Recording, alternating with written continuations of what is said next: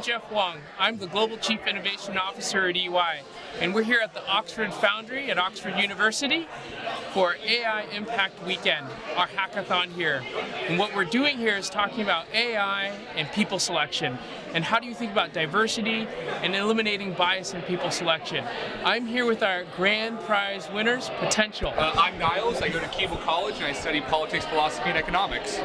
My name is Micha. I'm also at Keble College and I do DPhil in particle physics. Hi, I'm Sophia. I study at Queen's, studying condensed matter physics. I'm Vit. I study computer science, DPhil in computer science, and I'm part of St. Hugh's College.